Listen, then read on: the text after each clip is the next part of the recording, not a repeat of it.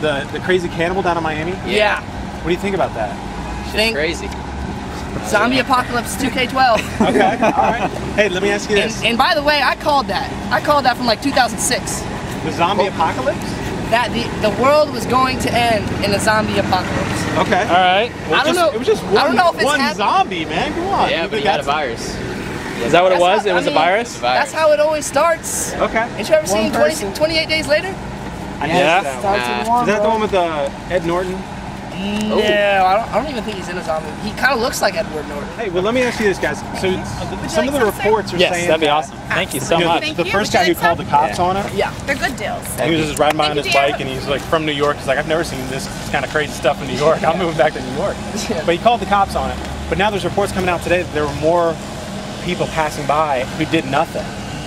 Messed up, man. Yeah. So let me ask you this: moral dilemma. If you guys were riding by and you saw some guy eating another guy's face, would you stop? For sure. Oh yeah. Would you call the cops? Really? I wouldn't call the cops. I would spring into the action. Yeah. Okay. I'd at least try to do I'd something. eat that guy's face. Well, I mean, the I don't know if guy, I'd eat his the face. cops I'd had to definitely shoot him kick him 3 off. times. He still wouldn't stop. They had to plug him like 6 times. Okay, I didn't know that. I'd at least, Yeah. I'd at least Maybe if they had told me that, you'd shoot him 6 times and he wouldn't go down, then I'd be like, all right, I'm calling the police. Right. Okay. But in the spur of the moment, I might just be like, just riding on the bike, and then just jump off and Right. see what I could do.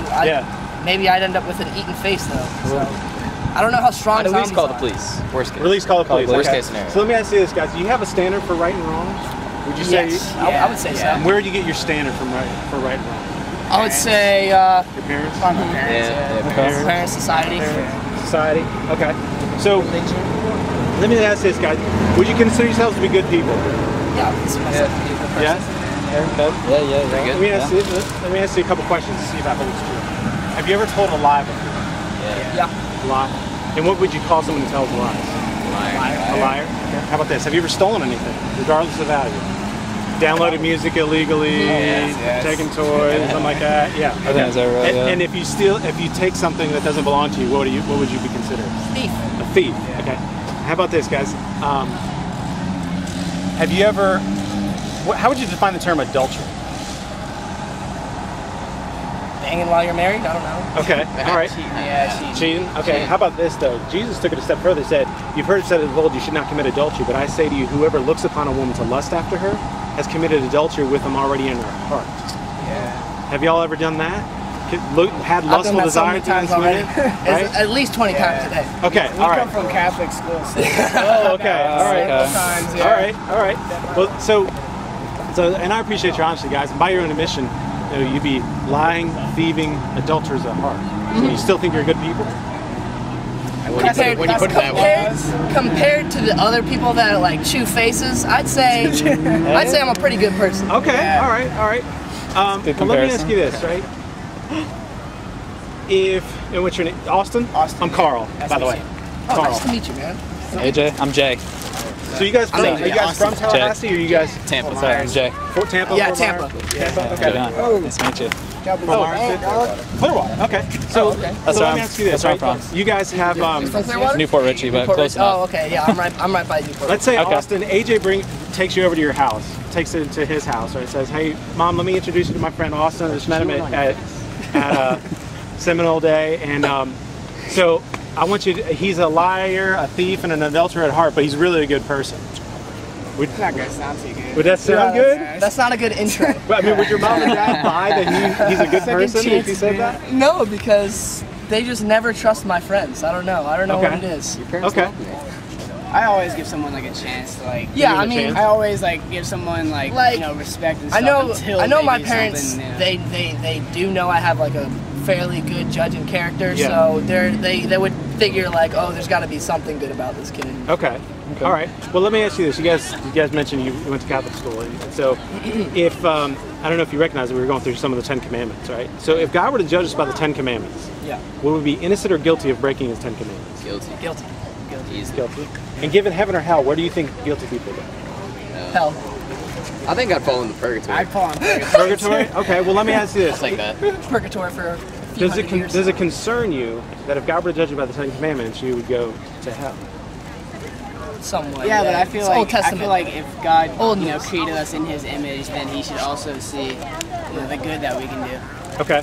Well, the Bible says that there's none good, not one, that none seek after God, right? And so God does know our hearts, and that's the problem, right? God is good, and we are not. That's the worst thing. Hey, have you guys ever been to court for like a traffic violation or anything like that, or watched court TV, right? Law and Order, that sort of thing. Okay. Judge Judy. All right. Well, let me ask you this, Okay. right? Let's say instead of the cannibal being shot dead, right? Let's say he was brought to justice. He was brought before a court of law, right? And went before the judge, and the judge says, "We've got on video you eating a man's face." Doesn't look good. Right? It doesn't look good. But if he were to say, "Well, Judge, I'm generally a good person. I just slipped up and ate this guy's face one time. Drank too much. I'm hoping you're going to forgive me." Bad trip. Got a hungry. What would the judge say to that? I mean, if he's a just judge, right? He would Doesn't have to he would punish laugh, the right? crime, Laugh. Yeah. right? So in that same way, God's not just going to overlook our sins against him. He has to punish sin, otherwise he's not just, right? I mean, if you saw that the cannibal was going to walk the streets free, would you say that justice had been served, or would you say that justice had not been served? Not served. But I mean, at the same time, you can't compare sins like adultery and cheating Or and just lying thoughts, to just chewing thoughts in someone's general. face. It's not like I'm going out like stealing. Like I'm not like a thief going out stealing cars. And like I mean, if I did like steal something, it's not like I'm going out to like be a thief. And All right. I Well, don't let me ask lie you to this. like hurt people. Like Let me that's why I ask you feel this, like Joey. If we I lie when I took a DVD, if we did a recording of all your secret thoughts, right? Okay. Let's just say for this month, all right? Recorded everything you thought for the past month, and then showed it before your graduating class, right? All the secret things you've never told your friends about, you never told your parents about, right? Yeah. If we did that and showed it before your entire graduating class, would you be embarrassed by that? parts of it. Parts of it. I think it'd be pretty funny sometimes. Okay. Too. All right. I don't know. But think about it. Would there be things that you'd be ashamed of, right? Like some things you thought and you're like, A little bit. yeah, okay. And think about it like this though. God sees our thoughts. God doesn't just know our actions, but he sees our thoughts, right? He knows everything about us. And so if we try to, we can't hide anything from him, right? He's omniscient. He's everywhere. Yeah. And he's also just, and he has to punish sin, right? Let me get back to that court example. Let's say you're guilty of breaking the law, right? And Austin, let's say you go before the judge, and I'm not going to put cannibalism on you, but let's say you were speeding through a blind children's home, right? The school zone, and let's say you were speeding through there, and oh, by the way, you also nicked a kid, right? Oh, That's not good. So Austin, you're standing there before the judge, and the judge says, "What do you have to say for yourself?" I said, "Well, Judge, I'm a pretty good person. Yeah, but Austin, I've got to punish this. I mean, I can't just forgive this, right?" Probably aim for a plea bargain. Aim for a plea bargain. Okay. Well, let's say this. Like, here's the plea. You either have to pay us $50,000, or you got to do 15 years in jail. Do you have the $50,000? Okay. So imagine just before the judge is about to slam the gavel down and give you the 15 years in prison, someone who you've never met before walks into that court, opens up a briefcase for the $50,000 and says, puts up on the bench, says, "Judge, I've sold everything I have. I don't know Austin, but I love him, and I want him to walk free." Now, the judge, since justice has been served, he can let you go. How would you feel about that guy who did that? Man. Be my bro, man. It'd be your bro? Okay, all right. get a timeshare together. That's a picture. That's exactly right. That's a picture of what Jesus did for us on the cross, right?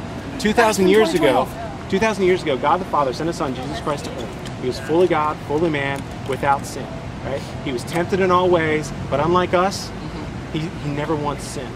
And then 30 to 33 years into his earthly ministry, he voluntarily went to the cross.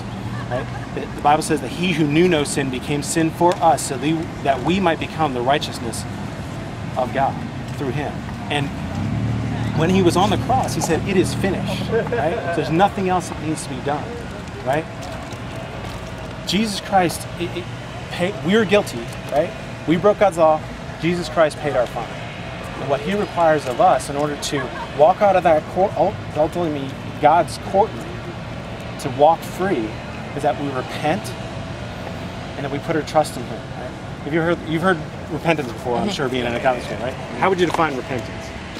forgiving, or not forgiving, but saying, like, apologizing pretty much.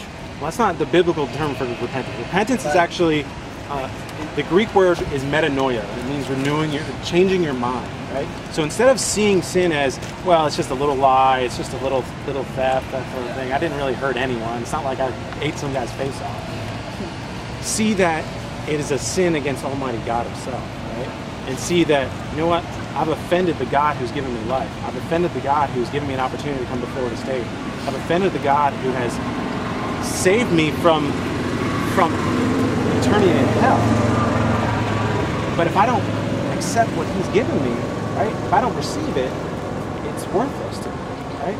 So repentance is just turning, instead of walking this way in my own evil thoughts, it's turning this way and walking towards Jesus Christ, because he's the one who's paid the price for you. And then putting your faith and trust in him and him alone to save you on the day that jump to come.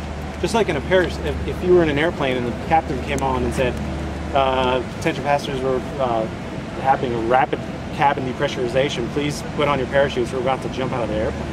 You're not going to just believe that it's a parachute under your seat. You're actually going to put it on, because it's the only thing that's going to save you.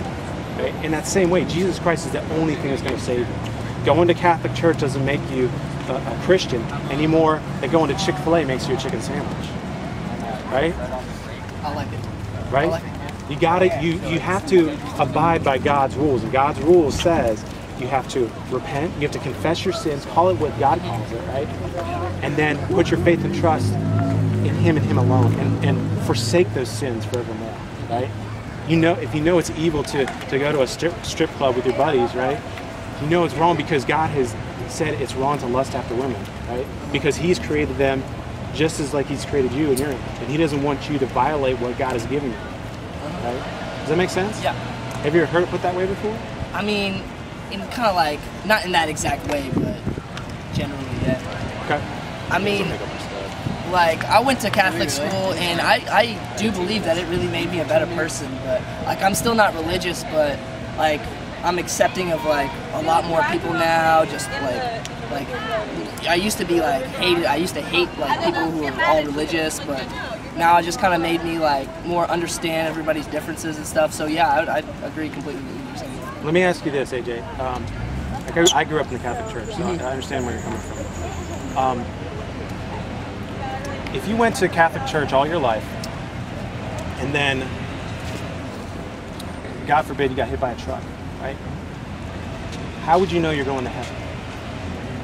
I wouldn't say I would know for a fact, because I don't really believe that just going to church is really gonna do much. It's really, you got to be a good person, and like you said, like, believe in Jesus, believe in God, and that's really what's gonna save you, not just going to church. Like, because there's so many people who, like, you know, go to church and then like you're driving out of the parking lot, just scream you to the guy who cuts you off, like, Right. like that's not, obviously not being a good Christian. Right. Well, AJ, let me put it to you like this, because Jesus himself said, unless you are born again, you will not inherit the kingdom.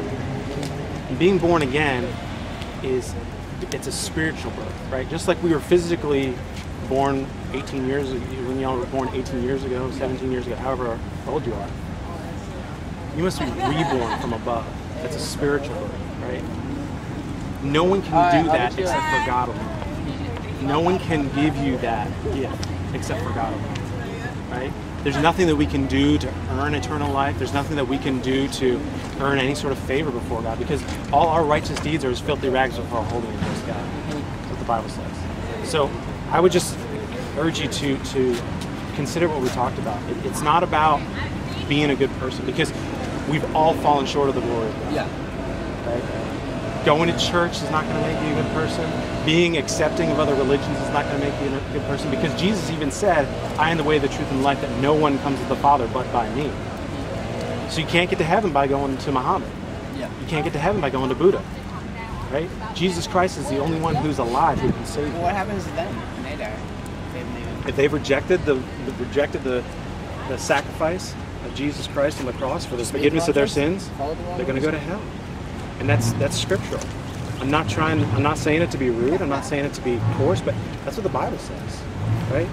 I mean, Jesus even said there's going to be many who will say, Lord, Lord, have I not done great things in your name? Have I not done great works, prophesied in your name, cast out demons in your name? And he'll say, depart from me, you workers of iniquity, I never knew you.